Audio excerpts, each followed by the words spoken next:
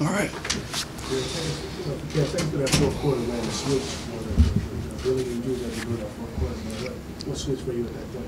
Yeah, I thought that defense, deserves a ton of credit. What they've done all year, and the first time we played them wasn't easy, and this time wasn't easy at all either. And it kind of took until then to kind of break the game open in a way. And they're stingy, man. They're really stingy, and we started to be able to move the ball there a little bit in the fourth quarter, and that final touchdown drive there was big. 3.5 hours probably not appropriate enough time to reflect, but 3 years you guys have gone from one of the worst records in the NFL to one win away from the Super Bowl. Can you just give some thoughts on how you were able to accomplish this? Oh, that would be hard to do in this setting. But I think it's a credit to all the guys in there.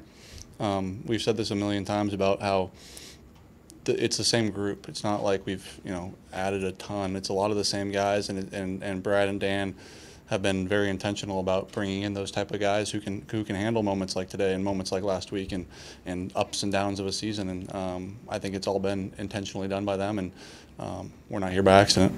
You kind of had an inverse game plan today in setting the pass, setting up the run. Yeah. Just wondering, I mean, that's your bread and butter, right? So if the Yep. run set up for play action, how difficult is it to come out throwing against a defense that brings pressure like they do?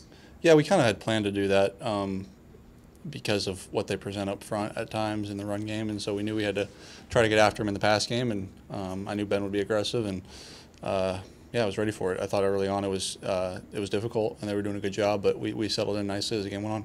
When you're in your victory formation, will you give yourself a chance at all to kind of soak up the atmosphere and feel it for a moment? Yeah, I did. I enjoyed it, and knew it'd be our last one in front of our home fans this year, and took it all in. And those guys are, mean a lot to us as a team, and we're really impressed with today. Along with that, it looked like Frank hit the game ball, and he ran out right in front of you, or at least hit one of them. Just the old line that you have, the toughness that they have, and for him to be celebrated just as much as you guys ran out, can you just explain what that group means to you? Yeah, he should be.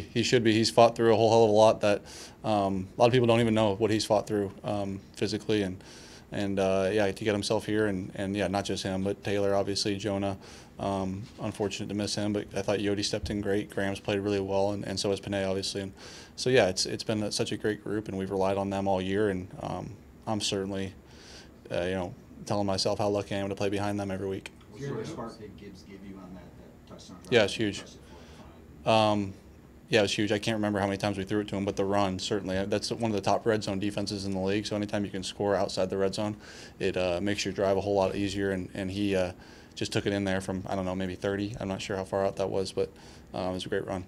Speaking of relying on people, obviously, you get credit, Scarsley credit, Frank and such, but when people like Craig Reynolds, when you can rely on him, when Derek Barnes and Seals, like that, guys who aren't stars, what does it mean to you guys as players, as a team, to be able to know you can rely on people who aren't necessarily the... Sure.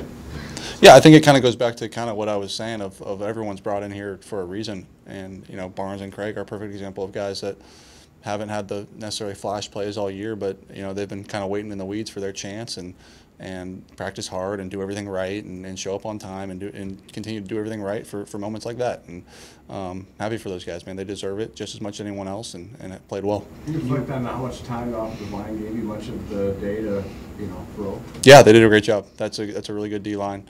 Vita Vea is as good as it gets in the middle there, and those edge rushers are no joke either. So, yeah, our line protected me well and made it pretty easy for me. Can you comment on the Jared Goff chant, which is now apparently become a regular thing? Yeah. Now? What does that mean to you, especially the second week around? Last week was going to be a thing with Matthew, because now it just seems to be a thing.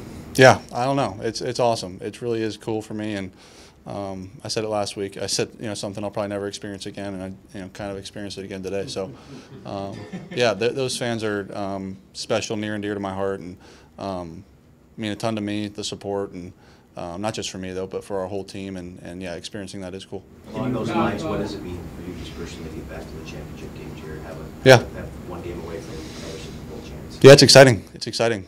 We joking after the game. Ironically, the last time a lot of us played in it was against each other. It was me, at the Rams against Dan with the Saints. Anzalone was there. Aaron Glenn was there. Yeah, so it's exciting, and not just for me, but for our whole team. And it's something that we've it's not. I don't want to say like this arrogantly, but we expected to win the first game. We expected to win this game, and now we get to go to a game we expected to be in against a really good team at their place, and we're going to come into it expecting to win. It'll be a tough game, but it'll be fun. Jared, one thing Coach Campbell was asked about was how today's the 3-year anniversary of his introductory press conference. And I know that the job is not finished in your eyes, but 3 years later, for you guys to be in this position, when a lot of people have doubts about your head coach, about you, about this team, how does this moment feel? Oh, man. It feels pretty good. Dan's the greatest leader I've been around and has cultivated this culture we have and our belief in each other pretty significantly. And yeah, you think about the dark times there early on in 2021, a lot of people calling for his head, a lot of people in this room calling for his head. And, you know, it's pretty good to be able to sit up here and be able to play in the NFC Championship. And, yeah, it feels good. A couple more guys. Marin Catholic, what would you say? Sorry? Marin Catholic. Yep. Kind of now, what's it like for you chasing an NFC championship? Yeah, it's awesome. I went to, that was my high school. So yeah, you know, I guess maybe you're asking about going back to the Bay. I'm sorry I didn't hear your whole question, but. Since it kind of started all there for you, leading them to a sectional and you know. Yes, yeah, sorry. I got you. Yeah, it's nice to go back there in front of my friends and family and in front of a lot of my loved ones and play in a place I've played a bunch of times, and I know this team's really, really good, so it's going to be a challenge. But yeah, it'll be fun for me personally to go back there. But it's about our team and getting the W. One more on the Campbell introductory press conference. You obviously weren't thinking about being here. You know, weren't in the picture yet. As a guy that wasn't expected to be here, did you catch much of that? Was it a talk with players at all? No, I actually didn't. I didn't know about it until I got here. But yeah. I did. I'll finish with this too, and I didn't get to say it, but I want to give a lot of credit to Aaron Glenn tonight. And I know you guys didn't ask me about our defense, but our defense played their tails off, and he deserves a ton of credit for what he's done these last handful of weeks. Thank you, guys. Thanks. Thank you.